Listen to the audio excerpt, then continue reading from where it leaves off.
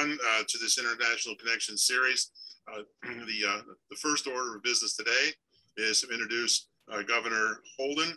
Governor Holden is chairman and CEO of the United States Heartland China Association.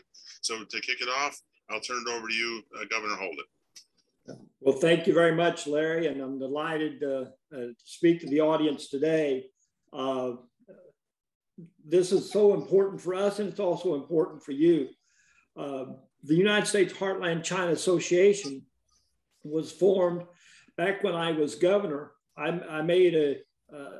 was chairman of the Midwest Governors Association, and I watched a lot of the industries, a lot of the jobs leaving our part of the country, going to the East Coast or the West Coast. So I started thinking about what can we do to bring that back. And I saw China as an opportunity. Nobody was really talking about China at that time. And so I made the trip to China, announced that Missouri was going to open its first office in China, met with the folks there in China, and attended the university, and then came back and taught at Webster University for several years, and opened a Confucius Institute in the state of Missouri. And what I found is that if you work with these people and understand them, you have a much better opportunity to get things accomplished. I'll never forget, I was speaking to a group of elementary students at a school in Beijing.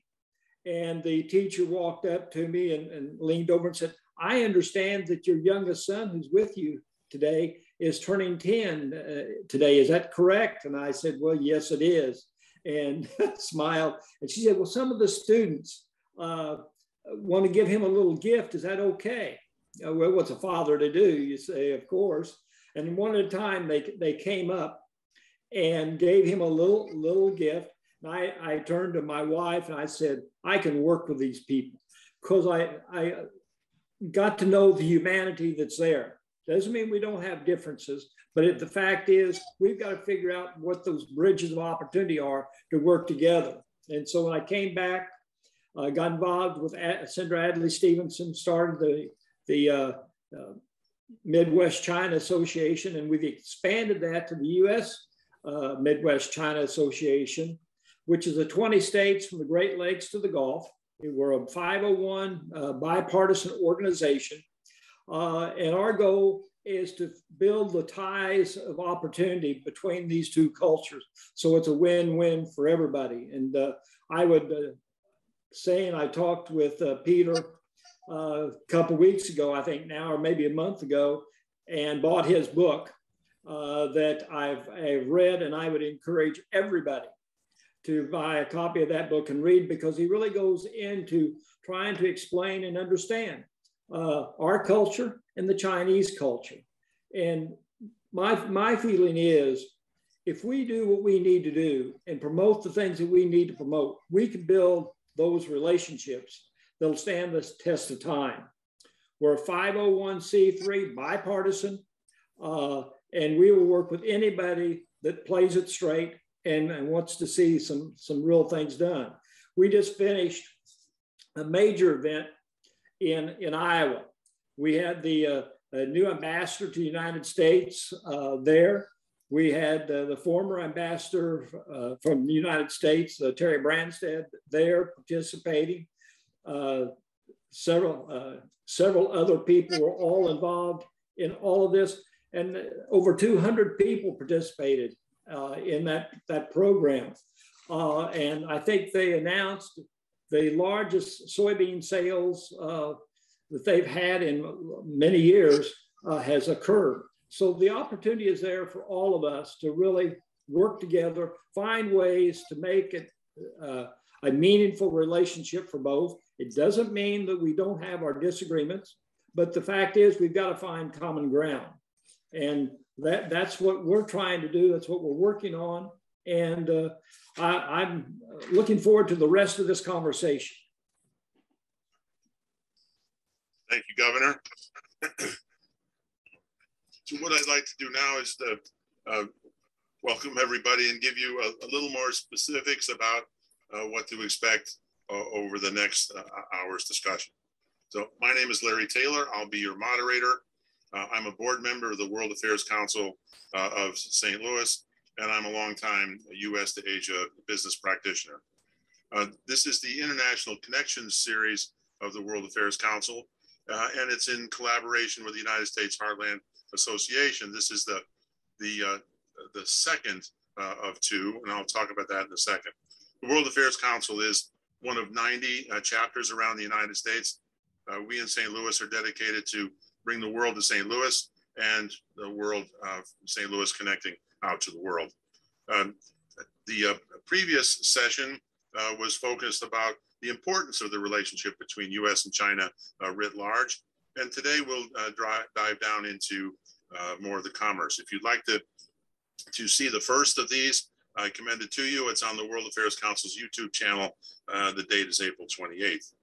And what we'll do next is I'll introduce the panelists, and I'll ask a series of questions to get the conversation started. And then we invite those who are attending. I see there's several dozen.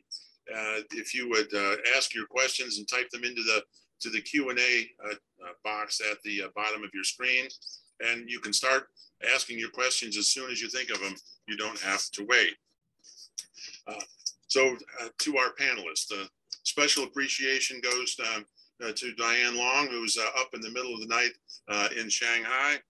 Diane Long is past chairman and governor of the AmCham in Shanghai and is an active member of the U.S. Heartland China Association. Liza Mark is administrative partner and chief representative for the Shanghai office of Haynes and Boone, LLP. Lisa's an expert on cross-border investments and M&A activities in the U.S. and Europe. And Lisa is also a board member at the association. And thirdly, Pete Walker is author of Powerful, Different, Equal, Overcoming the Misconceptions and Differences Between China and the U.S., the book that Governor Holden just commended to you. Pete is a former partner at McKinsey and Company, who's been in China over 80 times and is an expert on Chinese culture and philosophy. So I'll go around the room and ask you to tell us, what is your role in U.S. to China commercial relationships? And from a personal interest point of view, how did you get there? What's your journey? Diane, distance goes first. Let me start with you. Well, thank you, Peter. Larry, sorry. Thank you for the invitation to participate in the panel today with Lisa and Peter. Well, I came, it's been 37 years, my time in China, and I did not realize when I came in 1985 that this would be a life sentence, but it has turned out to be an incredible ride as we have witnessed and participated in the evolution of this country as it has opened up to the world. About half my time has been spent in manufacturing, supply chain, logistics, within factories for product that was for export. I've held Chinese jobs in China as well as regional jobs overseeing Vietnam, Philippines, Indonesia, as well as China.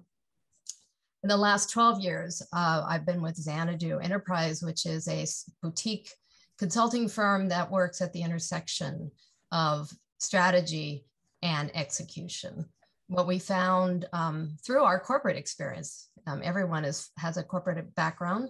What we learned from that experience is you can have these beautiful strategies that are laid out at the boardroom or by wonderful consultancy firms. But then how do you actually bring it to fruition on the ground?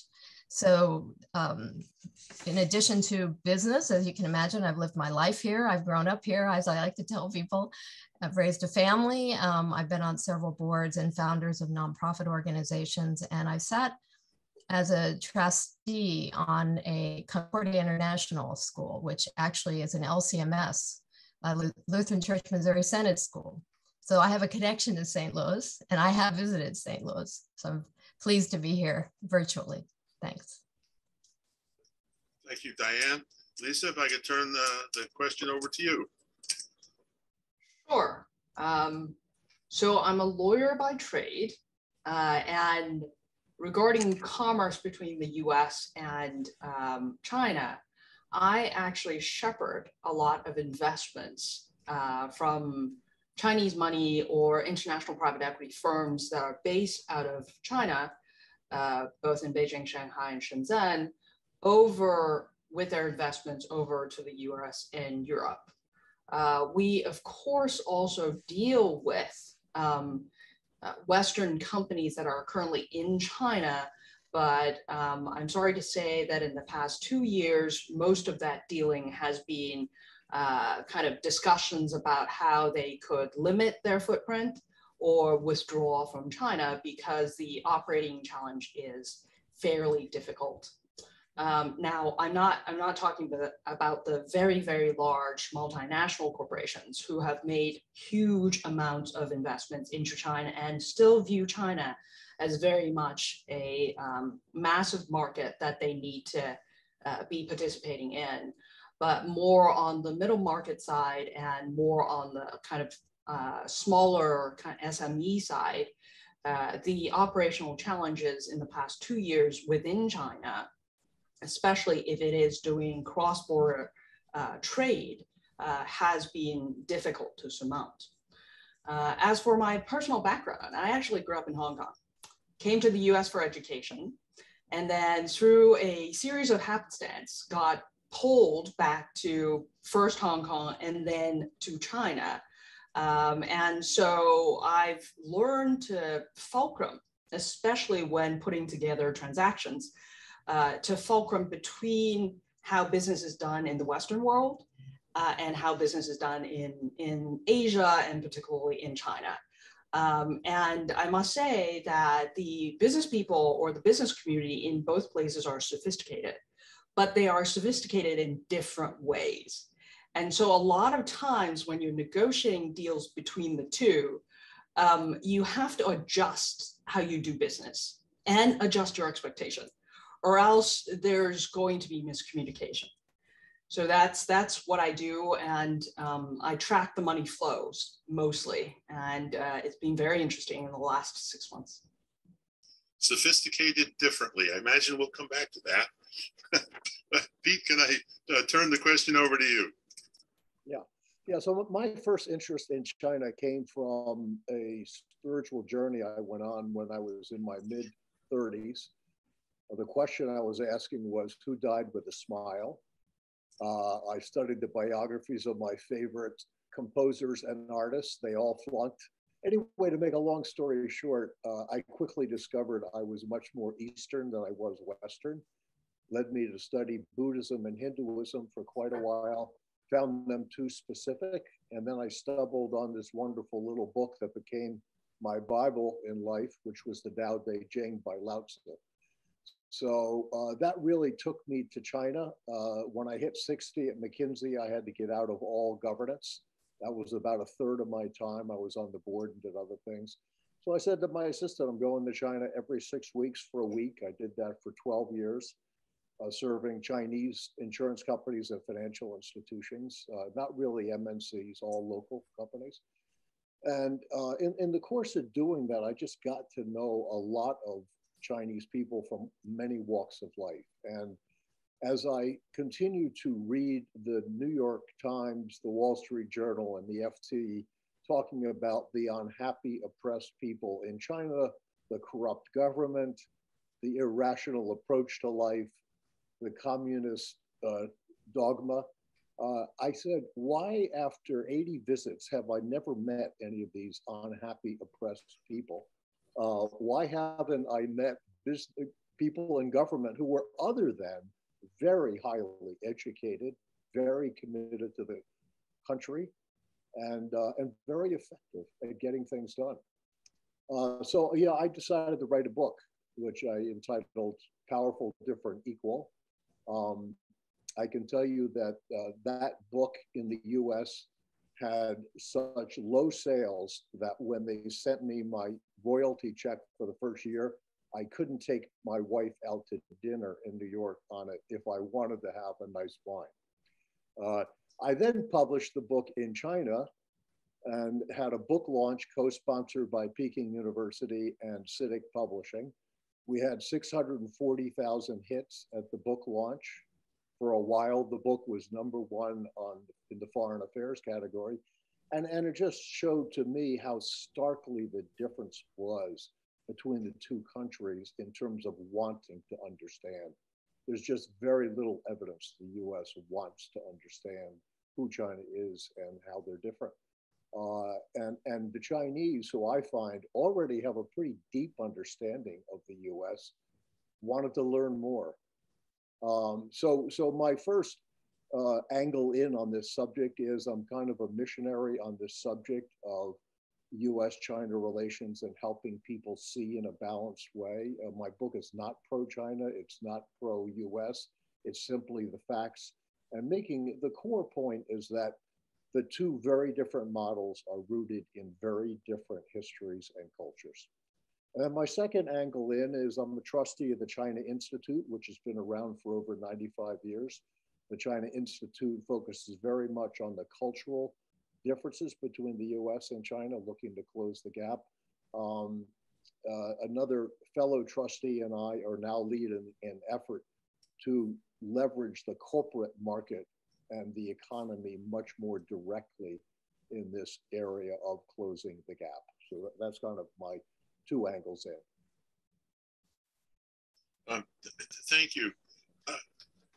So what came out in hearing your discussions is there are different perspectives. What we're treated to in the news here might not be what those who have spent time on the ground sense. So let me pose a question, since we're trying to talk about commerce, and maybe if people are doing business together, they're not being so angry. They're finding new ways to further the relationship. So what's your perspective on the balance of opportunities that there are to be found, and then the challenges to make it happen? And I don't know, Lisa, it's okay to start with you for this round? Sure. Opportunities and challenges, I think, and we can take it directionally. The outbound investment out of China to the rest of the world actually grew 9.2% year on year for 2021 as compared to the year before. It grew 7.9% for Q1 of 2022. So China is still doing outbound investment, and these are not completely just state-owned enterprises investing around the world trying to buy up resources. These are investments by private enterprises seeking technology, seeking kind of difference in business model, seeking diversification. So on one direction, I am still seeing a great deal of interest in kind of Asia money trying to invest in the rest of the world. And so that's one opportunity. The second opportunity, of course, is for all the ink that has been spilled about, oh my God, the Chinese economy is dropping off the edge of a cliff because of the COVID lockdown, blah, blah, blah, blah, blah. The IMF and Fitch are still predicting a GDP growth of 4.4% and 4.3% respectively for China for this year. Now, Q2, because of the COVID lockdown, is probably going to be very difficult. There might be a zero growth or even a contraction, but a lot of international firms, even though they are issuing guidance or earnings guidance, saying, hey, Q2 is very difficult, they do expect to make up some pace with the end of this year. They expect that China is going to get out of COVID lockdowns and kind of pick up the pace, particularly given that the Chinese government has indicated that they want to achieve a 5.5% GDP growth, which means if you have a contraction in Q2, you're going to have to kind of press the gas in Q3 and Q4. Given that, now, by comparison, a 4-point-something% GDP growth for an economy that is as large as China is nothing to sneeze at as compared to the more mature economies of the US and Europe, where we've historically averaged a 2 to 3% GDP growth on a yearly basis. So there's still quite a bit of opportunity to investing in China and tapping the Chinese market.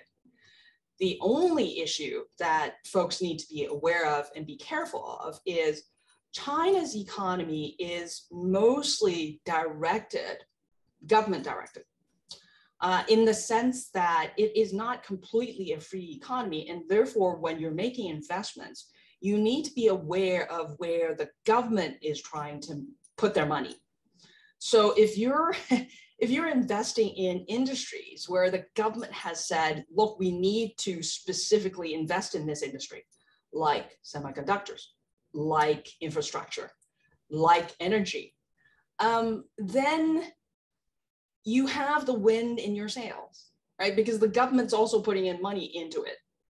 Now, if you are, unfortunately, didn't check the news and decide to invest in industries that the government has basically said, we're not going to encourage, like Bitcoin mining, then I'm sorry, right? You're not gonna get a great deal of growth. So there's an extra level of be aware of where the political wind is going, not because you are concerned about the political wind, but because of economic reality.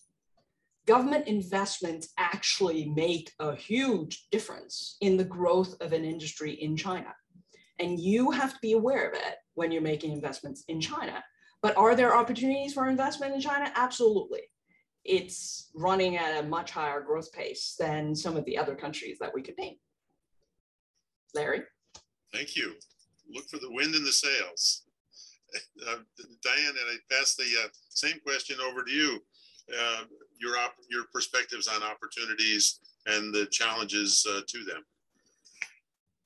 Well, thank you, Larry. I'd like to jump off from where Lisa was ending with this directions that are set by the government. I think everyone's heard of the famous 5-year plans. They are real and they are important for how local governments also choose to make their own investment decisions and how they prioritize their work. So while the central government establishes these directional winds, I like that, the actual execution passes down to the provinces and the provincial governors to the cities, and cities down to the districts, and districts down to the countryside. And it's this pyramid structure is what makes China quite special. So while we look at China from the outside and say, oh, it's centrally planned, actually once it steps down to the execution level, is quite independent. And the government leaders in whether they're a district head or a governor, they're looking to fulfill KPIs and they're left to their own devices as whether they take out more debt or where they focus on which industries and how they do that. And that's where the business comes in, because we don't partner with the central government. We partner with local governments. And this word of partnership has changed a lot in the 30 years that I've been here, in that originally joint ventures was required for every industry, every kind of company. And then the business community went through a love fest with wholly foreign owned enterprises where we all did our own thing, greenfields. And today we've gone back to an appreciation for what a joint venture can do for us. So when one is looking at opportunities in China, one of the most important aspects is to really appreciate that this, what I call partnership plus, in that a local company actually can be your best supporter.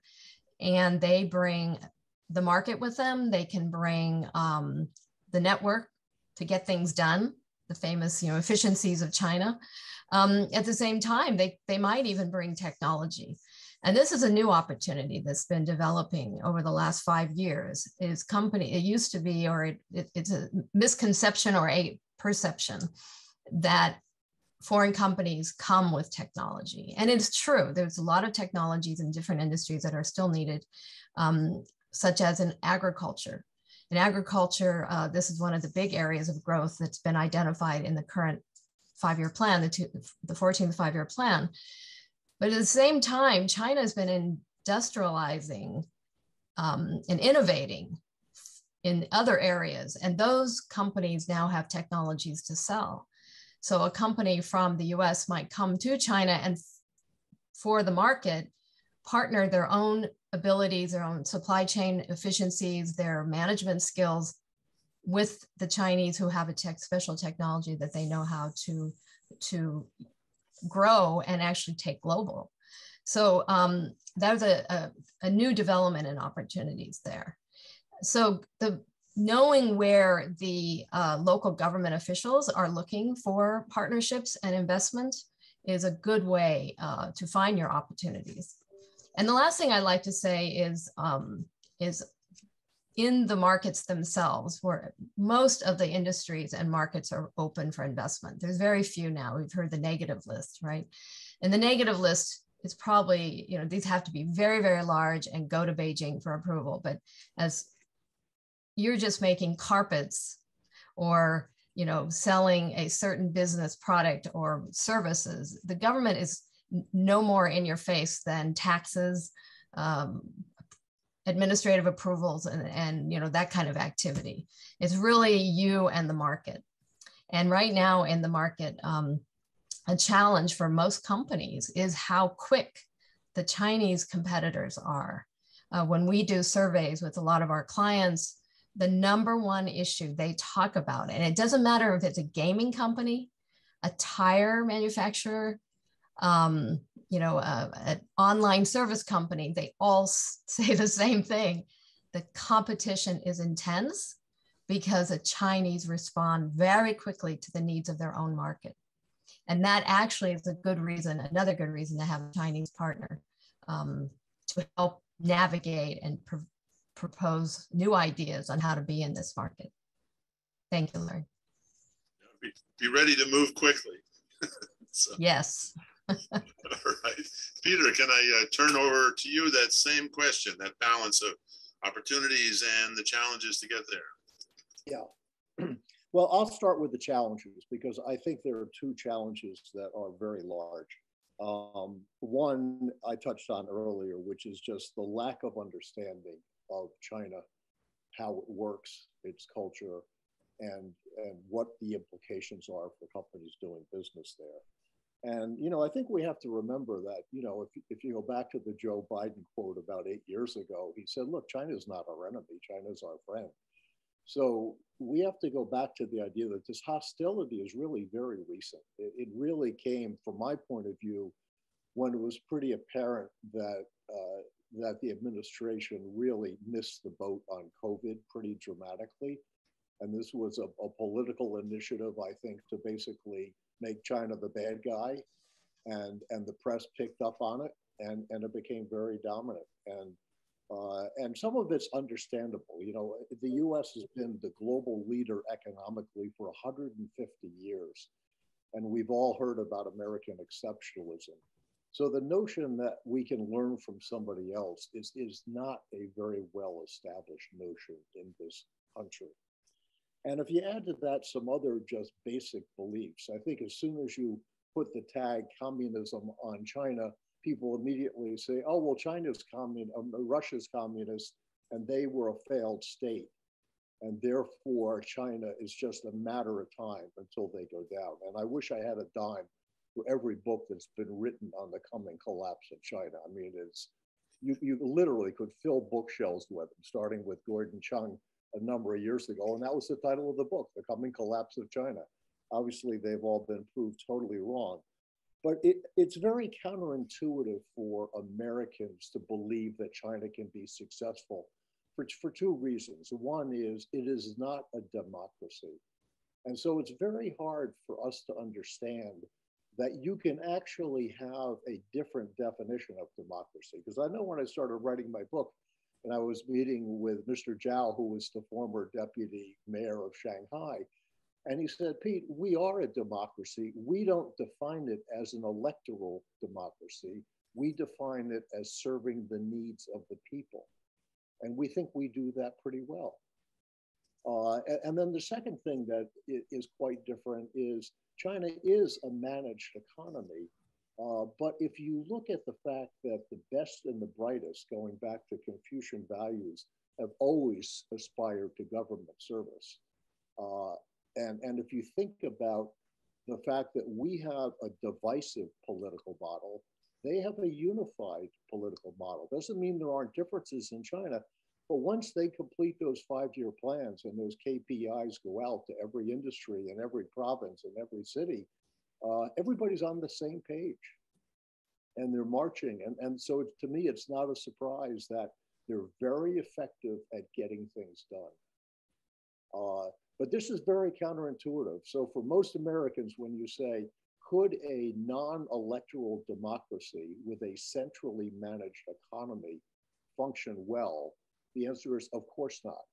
But then you have to go back to the facts. I mean, starting with Deng 40 years ago, reform and opening up, we've had 40 years of unparalleled prosperity and economic growth in China that's gone through lots of ups and downs, started with almost a wasteland after the Cultural Revolution, and they pulled it off. And then the other thing is when you listen to the challenge of the oppressed, unhappy people, when you look at the Edelman survey on trust, and when you look at the Pew Foundation research, Chinese people rate their government far higher than Americans rate their government. And in part, it's a philosophy. You know, the Chinese people have always been centralized, and it's up to the leaders to maintain the mantle of heaven and to stay in power. In the US, we started with a minimalist constitution with the idea that the less the government does, the better off we'll all be. And we will be defined by our economy, which of course cannot be centrally managed because we started with a minimalist model. So to me, challenge number one is overcoming the lack of understanding. And I'm pretty pessimistic, having been in this space now for quite a while, that there's any appetite. I think if you ask your average congressman a third grade question about the history and culture of China, most of them would flunk on even very basic things. Now, the other challenge that is concurrent with the US lack of understanding is the tension in China now between its historic approach to pragmatism and the economy and ideology. And ideology is coming into play in a way that it hasn't for quite some time. But, you know, ideological issues, you know, include things like the notion of income inequality and co-prosperity, which was a big Xi theme a while ago. It's not so much a theme anymore, but that was the whole notion of kind of socialism and redistribution of wealth.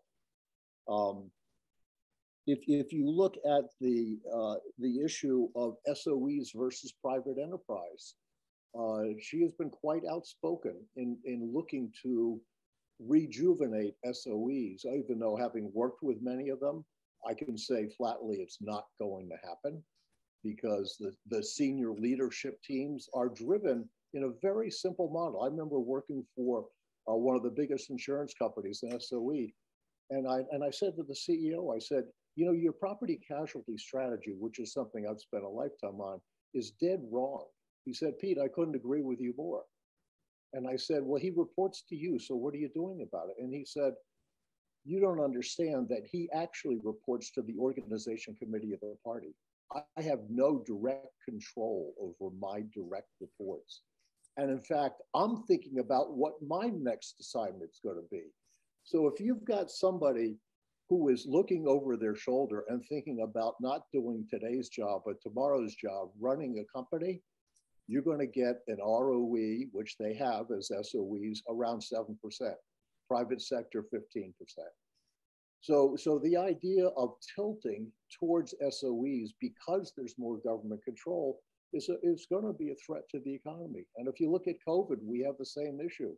I mean, most people who have kind of studied what's gone on with COVID would say that the zero tolerance approach was exactly right when you had low frequency, high severity. It is not right when you've got high frequency and low severity. And yet the government seems very reluctant to, quote, appear to be changing its position on that subject. And so there are a couple of other areas like that where there are real tensions. And I think what's going to square it ultimately for both the US and for China is the fact that it's the economy, stupid. And if there's one thing that China understands is that the people really don't care about ideology. They care everything about their standard of living and the quality of everyday life. And if because of some of these tensions on ideology versus the economy leads the China GDP to slip from its 5-6% down to 1-2%, there will be reverberations. And while everyone talks about Xi as supreme leader, I think that's absolutely true as long as the economy is humming. If the economy is not humming, a very talented group of people in the Central Committee and the Politburo and the Standing Committee are going to be having more of a say on how trade-offs get made. And I thought it was very interesting that the recent notion of co-prosperity, which was mentioned, I think, 35 times in the original speech, in Lee's last speech, it was not mentioned at all.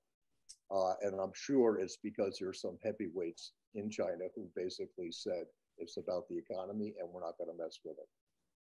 So to me, that those two challenges are real. I think the hope going forward to me is the business community. I mean, when you meet senior executives of companies that have been in China for a long time, you do not have to explain to them that the government is in charge. You don't have to explain to them that you better be aligned with 5-year plans or you're going to be not going to have the wind at your back. You don't have to explain to them face actually still matters. So the idea that Biden kind of calls up Xi and says, we are warning you not to support Russia. I mean, just imagine how that is received in a Chinese culture. And that's so one-on-one. So my hope basically is that the business communities in the US and China will realize that this is not a time to raise your head up high. And I've had this discussions with many senior people. They say, do not ask us to go public on anything that can be interpreted as support for China, because we're going to get our head taken off. But I do think that ultimately when the economies in both countries start to suffer, the economy and the corporate world is going to be front and center. And they have an opportunity, I think, to show the government how to turn down the heat on the issues of trade and tariffs and visas and students and technology restrictions and everything else, and be able to identify what the economic upside of creating genuine win-wins is. But that to me is the opportunity. I have very little confidence that the governments on either side are going to crack this code. But if you look at who understands the other side and who has the economic motivation, businesses, to solve this problem, that's where we got the wind at our back, and that's the group that's got to get mobilized. Thank you, Pete. And I heard through all of those some real actionable items. We may have time to circle back to that. I do have a couple of questions from our participants. And so what I'd like to do is to pose these. I'll combine the theme here and pose them to you. And I suppose that it's the dragon in the room that shouldn't be avoided. So it's a two. I'll read them here. Is it how do we get back to better relations in the atmosphere between the two countries? And a more specific version of the same question are the effects of the changing tides in the financial relationships between the two countries as China enters its version of quantitative easing And while U.S. policymakers are veering towards more hawkish policies and to combat inflation. So it's the question here is the relationships in the light of the financial realities that we're all having to take. Anybody want to raise their hand to address that one? It sort of goes against your theme, Peter, of don't talk about political issues when you're trying to do business. But it's maybe, yeah, sorry, maybe I'll set a stage a little bit. Again, this goes with my historical experience. This is not the only time that the US and China have had bad relations. This is one of a series. You know, if you think of a marriage, marriages are not smooth the entire time, and we have decades of, you know, of good times, and then we may have 5 years of some struggles and tensions. China and the US, I agree with Peter's comment that the understanding, the responsibility for understanding the other party has definitely fallen to the Chinese. And back in the beginning, you know, Deng Xiaoping was very clear. The rest of the world is not going to learn Chinese. We're going to have to learn English. And thus the responsibility, to be honest, has fallen a lot to the Chinese to be the communication channels. With that said, over time, there have been struggles, and you know, we cannot forget June 4th. It must be mentioned. For 2 years, the Hilton Hotel in Shanghai was almost empty. So we get through these periods, and it's based on people to people, keeping the connections, doing the businesses, visiting each other, learning, and pushing forward. And the governments come around for whatever is the mechanism for changing directions. And the Chinese people firmly believe this is just a moment in time. This is just a moment in 5,000 years of history. History is not stopped today. And I think that emphatic statement style of speaking is which comes from the US side, is what irritates, as though we've all stopped living. Tomorrow it's over. You know, this is it, you know. In reality, we all have a chance to make an impact and to push it forward. And if economics is a great leveler, it's the pragmatic voice in the room. It's what really makes, it's what's meaningful. So in that regard, this is not the end of the earth. This is just a moment in time. We all have to work together and move forward. Avoid the emphatic style of speaking. That's so nicely put. Lisa or Pete, any comments on this thought? Yeah, as I said, I would go back and say the real foundational lever is the economy itself.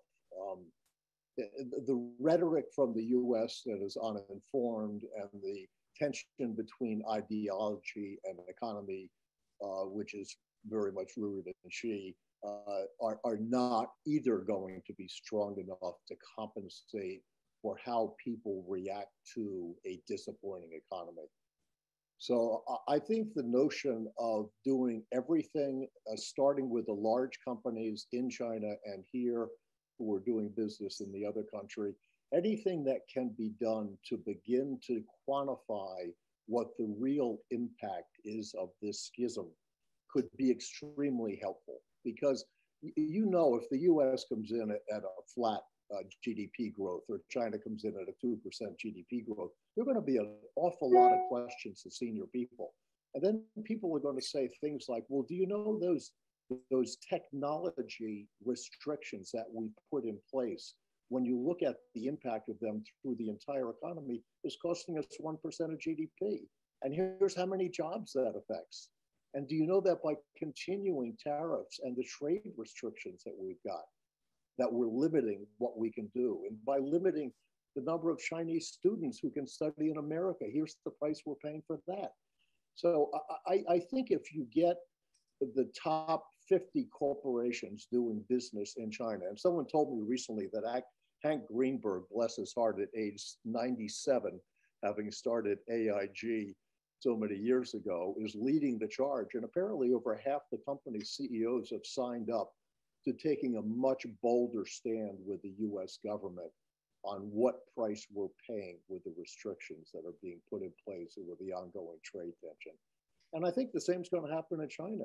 You know, I think the ideology is great as long as the economy is humming. When the economy is not humming, nobody cares. And then the questions are going to go out, how do we get a lift in our economy? And when that happens, everybody's going to be happy. And that's why I think the business communities on both sides are absolutely central to solving it. Lisa, you want to weigh in on this one? Sure. I have a slightly more pessimistic view of the US-China relationship right now. Yes, it is a moment in time, but if you look at it zooming out kind of at the 6,000 feet level, you are dealing with a rising economic and political power, challenging a dominant world power that has been dominant for the last 70 years after World War II. It is, you should expect friction when you're doing business as between US and China. There will be friction because there is that historical backdrop to it. You are also seeing that both countries on a political scale are pulling away from each other. So the US is trying to reshore some of their production, manufacturing, potentially driving a lot of the semiconductor manufacturing back into US, or they're attempting to. China is putting a great deal of effort into being able to independently manufacturing their semiconductor industry. And both sides understand very well that if they could cooperate, the industry development would go much quicker and it would be a lot cheaper. But both sides decide that, at least for semiconductor and some other rather critical for development industries, they view or are jockeying for position as to making sure that the other side could not block them in future developments. So under those circumstances, I agree with Pete that the business community would be a major voice in providing the counterweight or the counter argument of, hey, pulling apart and essentially making this a split global manufacturing or split global technology development is not a good idea. But at this point, politics in both countries are making it relatively difficult. And you see that more in the US because the politics in the US is so open, verbose, and in your face. But there's quite a bit of political pressure within the Chinese community as well regarding, no, we need to develop this in-house.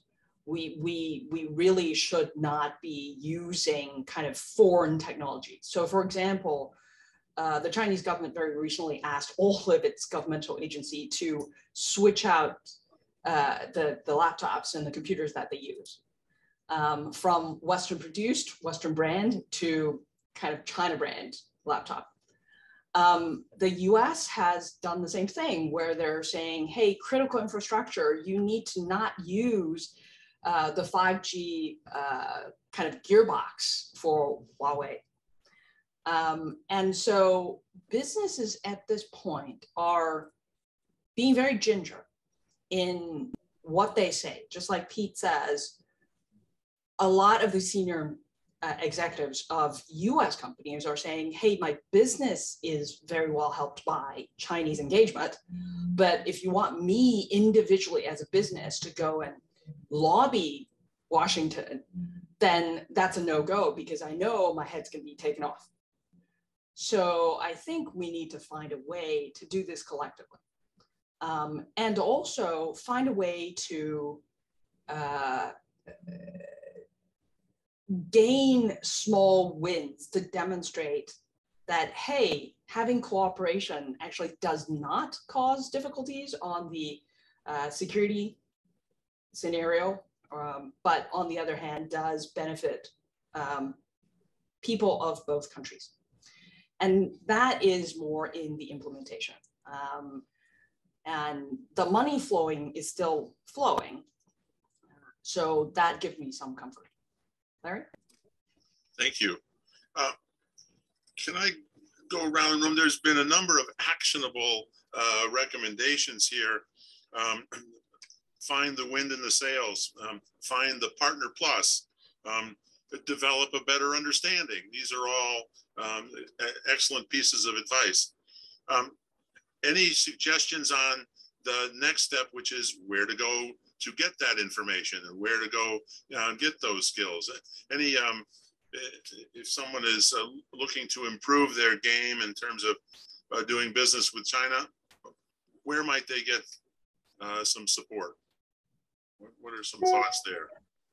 I would suggest that the Chamber of Commerce within China, so AmCham, BritCham, EuroCham, those are very good organizations that have, I think AmCham just passed its 100th anniversary in Shanghai. And AmCham is also in Beijing and in Guangzhou. So depending on geographically where you are, if you're working with Chinese business partners, having a relationship with AmCham in the local chapter will get you a lot of resources. Another one? Yeah, I guess I'd break it down into two stages. I think oh, go ahead, Diane. Go ahead, Diane. No, that's okay. I think my connection is becoming unstable. Oh. Go ahead, Pete. Okay. Yeah. So I was going to say, Larry, that I think you really have to break it into stages. I think the reticence of U.S. corporations to be visibly identified with China in a positive way, that's just a no-go, and I think it's going to be that way for a while. But what I would hope is that the CEOs could look out to maybe 3-4 years from now and say, it's going to be getting better because the economies are going to be hurting and we're going to need the businesses to be functioning at a much higher level than they are today. So that my question to them is, what would you be doing today behind the scenes if you anticipate that uptick? And I think the things you do is you think about who your partners are going to be, you think about your value proposition, you think about the talent, and you start putting pressure quietly on the government, not directly, but indirectly by pointing out the economic consequences of this decoupling that's going on. And then when you start to see receptivity, because the economy, stupid, is going to become the #1 issue in both countries, then you've got your gun loaded, you've got a game plan, your contingency plans are ready to go, and without ever raising your head in a visible way until you reach that point. But the stakes for the big US players are so huge that for them to find funding to have a number of world-class economists quantify what the consequences are of decoupling would be a drop in the bucket. It's nothing. So I don't think there's any resource constraint in the sense of real economics. I think it's the will and the belief that we need to get ready for this and we need to get ahead of the curve and invest for it and anticipate it and not sit back and wait for everything to get better. Be proactive. Thank you. Diane, are you still connected? I hope so. Yep. Yes, there's plenty of resources. There's 40 years of those who walked ahead of us in this entering this market and making a go of it. At the beginning, as Deng Xiaoping liked to say, we're crossing the river by feeling the stones, meaning we didn't actually know what we were heading, but we knew we had to get to the other side. Definitely, the Chinese market has moved beyond that, but there is still an attitude that, look, we know what we want to achieve. Let's take some risks here and just try. Organizationally, I mean, definitely, this is not a time for independent voices. You know, the head that sticks up gets cut off sometimes. There's lots of organizations that companies can join that can be those resources, those face to the outer world, and they can combine their opinions and they can get a message across. Heartland Association, I mean, an organization like this is very, very important because it is at a subnational level, and it approaches from a natural attitude. We're making bridges here. If you notice my background, there's a bridge. You can't cross a bridge. You can't cross a river without a bridge. That's for sure. And we need to do that. And the attitude is to be open-minded, and we have to be open-minded. Locally, yes, on the ground. If you want 36,000 feet, don't forget our US government. They do have representation here, both through the Commerce Department and the Ag, Foreign Agriculture Office, FAO. They tend to hover at a much higher level, you know, condense the figures from the whole country into one office. But that at least gives you a framework from which to work. And the Commerce Department is the same. And they're tied in with the chambers, the American Chamber of Commerce here in Shanghai. Actually, I think we're coming up to 110 years now. Of course, there was a break in between. So do understand that it wasn't a continuous 100 years. And through the connection of the chamber itself, then you meet members, and there are members who have you join industrial committees, and those industrial committees work together to share information. Incredibly open-minded and willing to be generous with their experiences and their information. And that is interesting. You know, in America, we might be competitors with another chips manufacturer, and we won't share that information. But here, let's say you're an agricultural service company and you reach out to other ag companies, they're willing to sit down round table over breakfast, 8 people, and share with you their learning. So I think we should take advantage of all those as resources. Sorry, go ahead. I'm just going to say that's a perfect segue. The participants should look in the chat box. There are links to information about each of the panelists and to each of the organizations that are here present today. So, and I noticed that there are, and also both of these organizations do better with more membership. So if you like what you heard today, you are invited to pursue information about us and join if you care to. We're at the top of the hour. I would like to thank you very much for your participation. Panelists from all corners of the globe, and my staff coming in to clean, apparently. They're in the background. So thank you all for your participation today. And we appreciate particularly Diane staying up late, and we enjoyed this very much. I took a lot of notes, learned a lot of things myself. Please come and join us for the next events from both of these organizations. Thank you all, and good day and good morning.